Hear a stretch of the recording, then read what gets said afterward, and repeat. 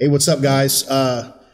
So episode 1, all right, of a series of interviews and talks we're going to do from the gym here at Iron and Blood Strength and Conditioning. Haven't quite decided on a title yet. I'm split between the Barbed Wire Mind and the Iron Conversation. So let me know what you think. I've still not decided on it yet. I may listen, I might not. So it may be something completely fucking different. So, but episode 1, regardless of whatever this ends up being called, and I am here with none other than my brother and very good friend, 6-time world champion, Joel Blanton. Joel, welcome, brother. Glad to be here. Yeah. So let's run down the list real quick. We were doing this before we started recording. 6-time world champ, but that's not it. So let's go through let's go quickly brush through the list of accomplishments, grappling and jiu-jitsu wise first. Several times Chicago Open champion, but 5 no-gi world championships in the Masters division, and 1 gi world championship, and then 7 no-gi pants championships. Awesome. So you've spent a little time on the mats. A little bit. Right. Yeah. And you and I have known each other for years. Long time, and met through combat sports. We fought on an MMA card together. My first fight, we were on the same card. Yep, we were on. Yep, and it was an interesting fucking evening, to say the least. I think that promoter got sued. Yes, some guy got his leg broken, and they didn't have any medical personnel there or insurance. But it's no good. No, it's no good. But and we fought tournament style then still, so it was more than one fight in the night. But mine got changed to a feature bout that night, so I only had to fight once. Yeah, but he was 40 pounds heavier than me, so it never made a difference anyway. Yeah, the shit was weird back then and fun. I'd only be interested in it again if it became completely ridiculous again like that. But anyway, so you and I both moved to purely grappling for the sake of maintaining our beautiful faces and our good looks, our charming good looks that we developed over the years. So give me a little background. How did you get into grappling and jiu-jitsu? I'm sure that jiu-jitsu wasn't first, correct? No. I was a standout wrestler in high school. I only ever wrestled in high school. But afterwards, I started picking up weightlifting, got into powerlifting, put on a lot of weight over the years, and I actually got into pro wrestling. Nice. For a while. Nice. And we went to set up for Integrated Fighting years ago for one of their shows at the Bingo Hall, and got to set up the ring and hang out for the night, and then tether the ring at the end of the night. And the first fight, I was like, wow, people are really doing this. This is amazing. So I talked to a guy, and then it took off from there. A few months later, I met a guy who had fought previously in one of the local towns here in Indiana. Talked to him. I got a phone number. 3 weeks later, I was training, and I never looked back. I trained for 6 months before I took my first fight. I ended up having 33 total fights, and then just changed. Father Time was undefeated. I was 39 in my last fight, so just kind of take it as it goes and. Right. Transition over to pure grappling, which I've had some really awesome success. So trying to carry that over. So yeah. Would you say that the transition to grappling was well timed, as far as how the sport changed and commissions got involved? And would you say that you got out at the right time with MMA? Yeah, I like to say that I fought before it was the cool thing to do. Right. I believe it was back when it was in HB. Yeah. To me, it was a more pure time. I guess maybe that's just old school thought, but it was a more pure time. We just fought. There was no agenda. We fought just because we wanted to test ourselves or prove ourselves against other people, and there was no agenda to it. We just fought for the sake of fighting. Right. And it was an insane but glorious time. Yeah, I remember back then. There was so many shady weigh-ins and rules changing, opponents changing at the last minute and shit. And I mean, we were fucking fighting for going out of state and fighting for like $200 for like 200 to show, 200 to win. Yeah. You know, and wide open rules. Yeah. Wide open rules. And I remember fighting for Dave Strasser. Best rule set in the United States history. Oh yeah. Up in Wisconsin.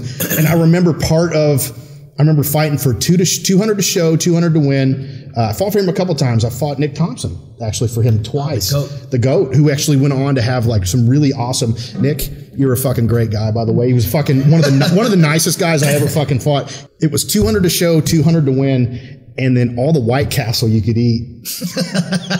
Strasser put us up in these like cheap motels, which we were happy to have. We didn't care. And I remember him feeding me just standing there with these big bags of White Castles, just like feeding me, you know. And he looked like powder. Like he was like real like animated and crazy looking. You know, he was bald and you know like Strasser was a unique individual. One of the best shows. Oh yeah, it was a great show. But yeah, I remember having I remember eating White Castle until I don't even like White Castle. It fucks with my guts real bad. But I wanted to be polite, and I remember eating White Castle long past I was full, and he just kept handing these White Castles, and I was eating the White Castle. But that anyway, not to get too far off subject, but those days you'll never see again with MMA.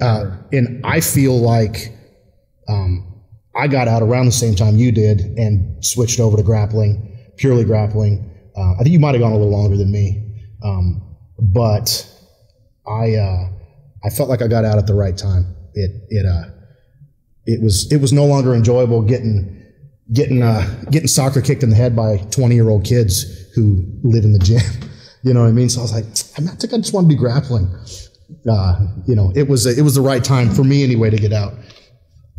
Absolutely. I had actually looked for another fight for a little while, especially after the first Pans title. I started actually looking for a fight again, and depending on who you talk to, they just couldn't find me a fight. Mm-hmm. I was fully convinced that somebody out there wanted to punch me. So, right. But it is what it is, and you know, I just gave it up and just decided to stay on top of jiu-jitsu full time and just really press it and see how good I could do. Right. And see how good I could be. Which I feel like most of my, speaking for myself, most of my deepest, most meaningful relationships that have come through martial arts has been through grappling specifically. And I don't know if that is because it's just a tactile thing, like you're so intimately touching constantly, you're so close with people constantly, you're sweating and bleeding together constantly. You know, for some reason, I feel like my tightest relationships didn't come necessarily, they might have started with MMA, but they really developed and flourished with grappling involved. Well, you know, that in growing older and realizing and understanding, respecting what you've been through, and why you were doing it. That, and I think the bond with the training partners is that, you know, when we really get at each other, you know, we're showing each other who we are and what we can take. It's a very primal thing, right? You know, it's down to the core of being the most human you can be. You know, just going to, you know, you're basically an unarmed combat. So, and I think that really strikes at a really closeness, and then you have a friendship on top of it. You know, like we get at each other when we go. Yeah, we rolled the first roll of the day for Hatsugekko today was you and me. Yes. Yeah, you know, we get at each other, but that we show each other who we are, and then that there comes builds a big respect off of it. And I think that's where the bond comes in, because I understand what kind of person you are because you've showed me what kind of person you are. That's interesting. I like your perspective on that. We show each other who we are. But it makes a lot of sense. It's exactly right. Fighting is a very primal thing. Why do you think so many people think that they know how to do it? You know, on Sundays, you can go to B-dubs on Sunday and see guys watching football, and no one thinks that they can go in there, no matter if they got their shirt on or not. No one thinks that those dudes can, and none of those guys can think that they can go in and throw a pass. Right. If you go in on a Saturday night during a pay-per-view, there's 10,000 fucking tough guys in there that they can all fight. Right. Because fighting is very primal. Everybody thinks that they can do it because it's a very innate, it's a very soulful thing. Right. To be able to do that. And especially guys, because most guys are fucking ego driven. Right. And everybody thinks that they're fucking can fight. But not everybody can fight. No, this is true. No, not everybody can. Everybody should. Maybe at some point. They absolutely, every man should. Should take a punch in the face. Yeah, if you've never been punched in the face, something's fucking wrong with you. Go make a point of it. You know, there's a lot of wisdom in Fight Club. How the fuck you know anything about yourself if you've never been punched in the face? Yeah. Get punched in the face. It's a beautiful thing. You will either find that you are tougher than you thought you were, or not as fucking tough as you thought you were. Either way, it will change you as a human being. Nothing wrong with getting punched in the face. At this point, I'm content doing a lot of grappling. I still like to spar every once in a while, but it's not a lot thing. But I still like to put on the gloves and bang around just a little bit. Yeah. There is something to periodically taking some punishment, and your punch. Your punch is one of the what I've noticed if I haven't sparred boxing for quite a while. My punch is still there. My being comfortable taking punches, I have to warm back up into that. I'm like, Jesus Christ, and fucking, it's discombobulating. So that muscle, that getting punched in the face and shrugging it off and being comfortable muscle is something you have to exercise. I still have people ask me on occasion, especially, living down in Tennessee, still a lot of people around me are still new to me and ask about, my MMA background and, how can you fight? You're going to get punched. Well, it's like, you just accept the fact at the time, you accepting the fact that I'm going to get punched. Yes. I'm going to get kicked.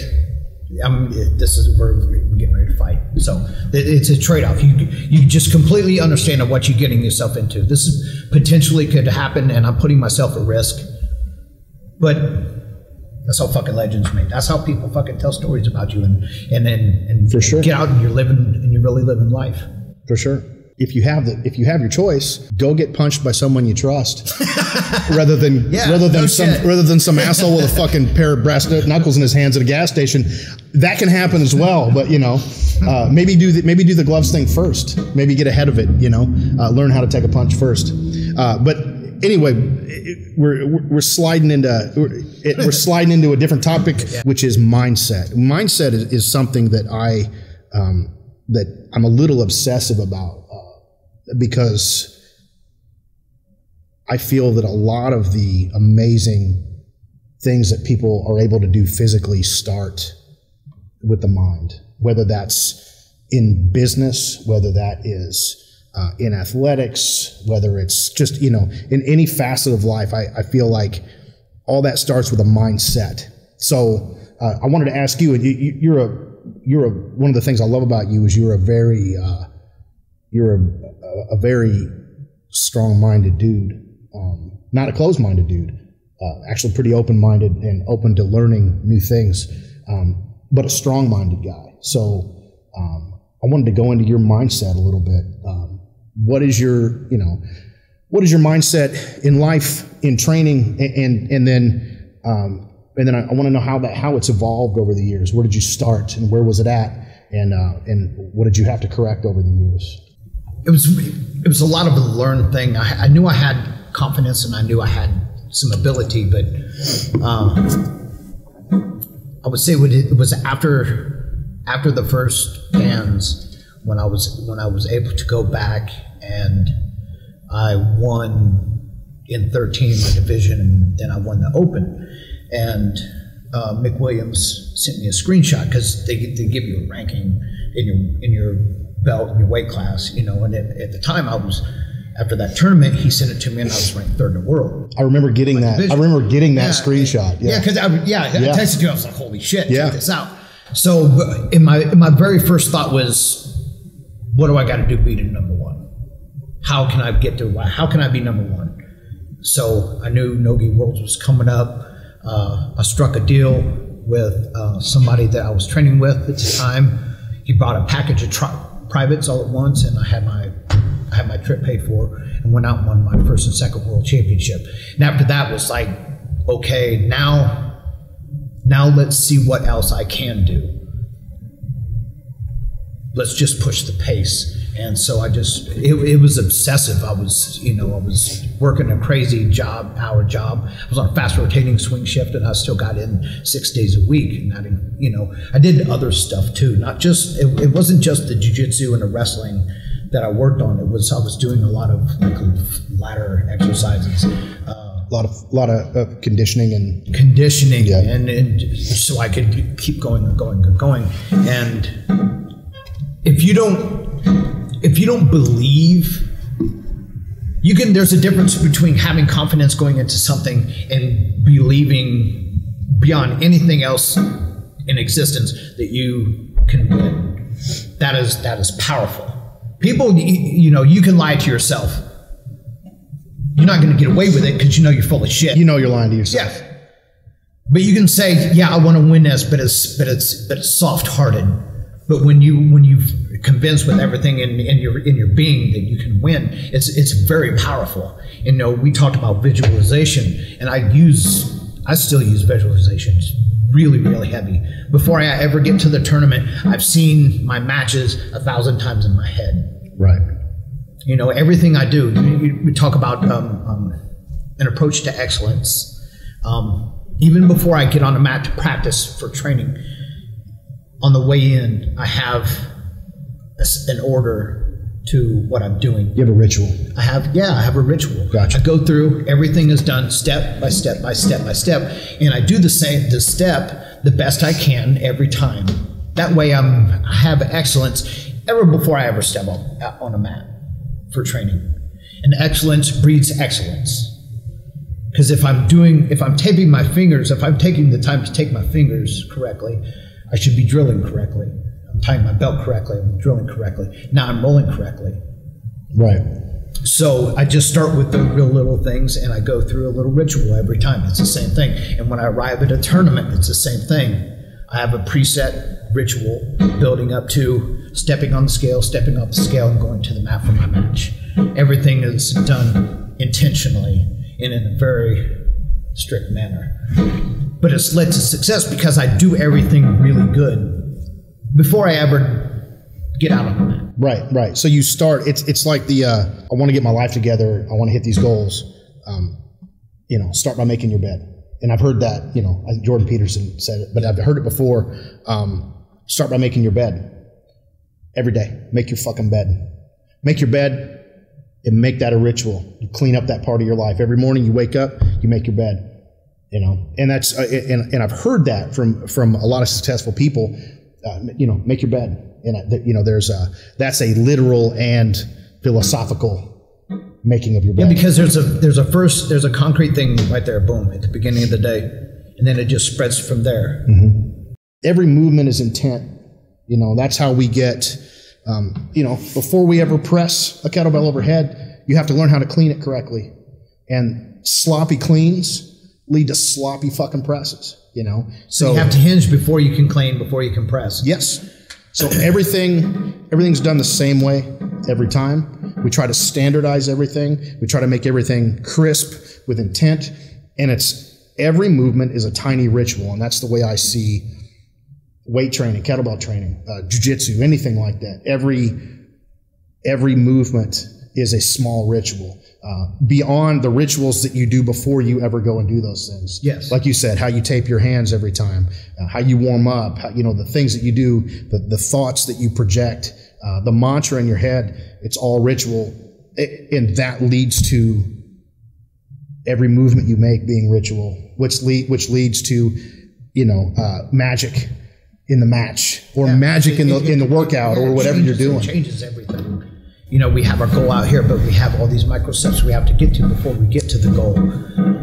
Yeah. And it's okay. Just take your time and hit one after another, and it changes. It changes. Yeah. Paul Wagner talks about ritual a lot. I think Paul has a freakishly developed and uncanny attitude and understanding of ritual and working the will. And, you know, he's had a lot of influence on me, mentally and philosophically. And his work with Operation Werewolf has been tremendous. I think it's a valuable thing. And you and I both are connected with that. We're both, we're both followers of that ethos and programming. So tell me about your discovery of Operation Werewolf and your relationship with it and what it's done for you in your life. It started just by having my nose in a book in the first place. It came up as suggested reading. I bought it. It was Complete Transmissions, Volume 1. And we read it, just blazed through it, immediately emailed Paul, hey man, I do jiu-jitsu, I'm a black belt. Right. Love to get together sometime. And it just took off from there, and then got invited, went out to Olfheim, got to hang out, got to go through ritual, it's very powerful, very primal, and I think that appeals to, like, you know, guys that need the out, they need to have something like that in their life. You know, it being so unstructured and unattached to a lot of things for a lot of times, and then having something that you can relate to and is powerful you for it, and it's a good thing. Yeah, it's awesome. I agree. I think that a lot of the ethos and tenets of Operation Werewolf are 100% what men need. 100% what men need, whether they know it or not. They need that. You know, in a superficial, shallow, degenerate, nothing society that has consumer-based society, which is what American culture has become. Unfortunately, we have lost that brotherhood and tribalism and really, like, male intimacy, which not in a fucking gay way, but, like, you know what I mean, like. But it's okay to tell my brother that I love him. Yeah, and to mean it, and to not call you my brother. Like, I don't call everyone my brother. You know what I mean, or call every, getting broed up all the time. Yeah. But to call you my brother and mean it, because we have touched on some deeper truths together and gone through some things together. I can rely on you. You can rely on me. And Operation Werewolf has been a fantastic community. It's been connective network. Those, yes. For those that see the fire in the night. Yeah, and you and I think gravitated quickly toward that because of our background with martial arts and grappling. I mean, essentially, that's exactly what we both got out of that as well. You and I were brothers before. Yeah, we've been having weird conversations for years now. Yeah. Like you and I were brothers before Operation Werewolf, but that really we were able to go on that journey together. You know what I mean? And it's first trip out there. Yeah, and it's been a great extension of the relationship we already had. Yes. And not to say that it's only good for guys, but it's fucking fantastic for women too. I think that I feel sorry for women in modern society, a modern Western society especially, that tells them that there's no difference between men and women, that there's they can have everything with no consequence, and they don't have to have honor, and I don't think that's been good for women. I think that it discounts. Hasn't been good for anybody. And I think that when you shit all over what should be important to men, you're also shitting all over what should be important to women. And what makes a man a good man and good at being a man, as much as there is that, there's also what makes a woman a good woman and good at being a woman. Yeah. And I think that that's been eroded too. And I think that in some ways women have it worse than we do because men that subscribe to this as Jack Donovan calls the empire, the fucking bonobo masturbation society. What happens to men is they just become feminized men, which makes them, really kind of shitty women in a way. But what happens to women is, I think it really crushes their spirit, because they have nowhere to go. Yeah, they have nowhere to go. I knew when I was different, when I started noticing guys in the supermarket, when we go in and they would just be dead, and they weren't doing anything outside of what they're allowed to do. Right. But because they were dead inside, they were okay pushing a cart around. That they weren't really living for anything. And I never wanted to be that dead, to feel that dead inside. No, I wanted to still have a passion, because that was one of the things that helped me. Like with the grappling, also, it's having a passion and just fucking being on fire for what you want to do, man, and remember that you chose to be there and make the best of it while you're there. Right. Even if it's miserable that day, you still went in, you still crushed it, still go in and do what you're supposed to do. Yeah. Because you're fucking supposed to. And keep the fire burning, because the next day you'll feel all right and you'll be ready to go again, and you can knock the fuck out of it even harder than you did the day before. So just staying on top of things. But I never wanted to lose that fire. Even now, I want to be 70. If I live to be 70, I still want to have that. I want to be that ugly looking grandpa that you don't fucking grab a hold of. Right. I still want to have the fire in my eyes. I might have a bad hip and a cane, but don't bother grandpa. He's going to kick your ass. Well, and there's that old story about Jack Dempsey. You ever hear that story about Jack Dempsey? Got mugged when he was in his 60s and knocked these two dudes the fuck out, because they happened to fucking mug Jack Dempsey's old ass, which is a bad fucking idea, And whether that's true or not, it's something I always heard, but I want to believe it's true. If it's not true, then fuck it, it's true to me. It's a goddamn legend. It doesn't have to be true. But I always heard that was true. That that somebody these guys tried to mug Jack Dempsey when he was like in his 60s, and he was like, not today, motherfuckers, which is awesome. And that's, there's no reason to not be that guy. You couldn't do that to a 21-year-old now and put him in the same situation. Even have one guy running up on a 21-year-old and him defend himself like he needs to. Right. Because of the change in the way everything has. Let us know, what should we expect from Joel Blanton in 2018, since today is day one of 2018? So what should we expect from you this year, Joel? Been banged up a little bit, so I'm trying to work around that through starting with you, guidance with the Mace stuff, and then Greg adding his wisdom as well. I'm starting to feel a lot better and I'm ready to compete again. So nice. As long as physically I stay smart and stay sharp and stay on top of things, compete as much as I can. Compete against everybody.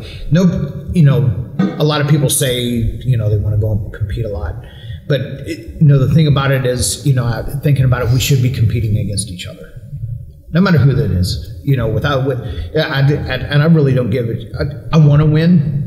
But if you get over it, then you fucking earned it, and then it's just the end of it. Right.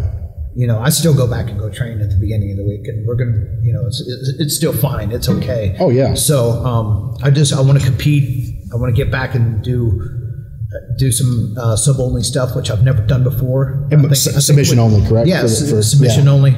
I think it would be fun. It's a lot faster pace, and with the success I've had in no-gi, how could I not want to try it at least once? Fuck it, why not?